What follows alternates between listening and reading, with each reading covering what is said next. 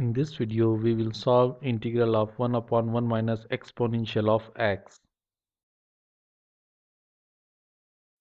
Let I be equal to integration of 1 upon 1 minus exponential of x with respect to x.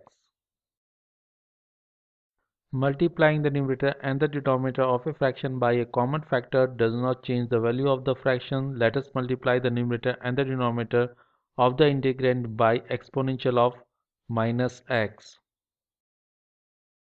Let us remove the brackets in the denominator of the fraction. Exponential of minus x times 1 is exponential of minus x, and exponential of minus x times exponential of x is 1. So I is equal to exponential of minus x upon exponential of minus x minus 1. We will apply the substitution method to solve the integral. Let us assume u is equal to exponential of minus x minus 1. Taking differential of both sides gives us differential of u is equal to derivative of exponential of minus x minus 1 with respect to x times differential of x. As derivative of exponential of minus x is minus exponential of minus x, by application of chain rule of derivative and derivative of constant 1 is 0, so differential of u is equal to minus exponential of minus x times differential of x. Shifting minus sign to left hand side gives us minus differential of u is equal to exponential of minus x times differential of x.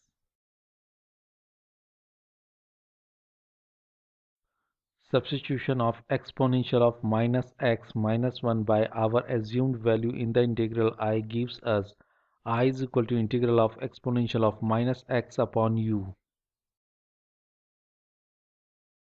Now let us replace exponential of minus x times differential of x by minus differential of u, which we had found out earlier. So I is equal to minus integral of 1 upon u with respect to u.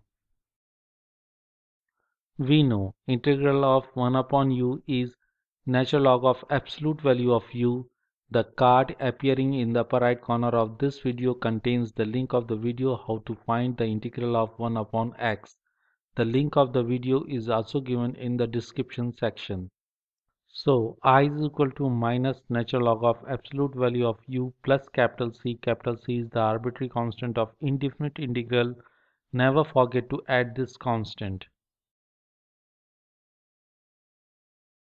Let us substitute u in terms of x, as we had assumed u is equal to exponential of minus x minus 1.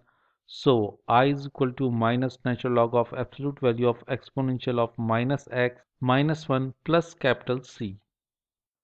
Thank you for being with me. I hope you like this video.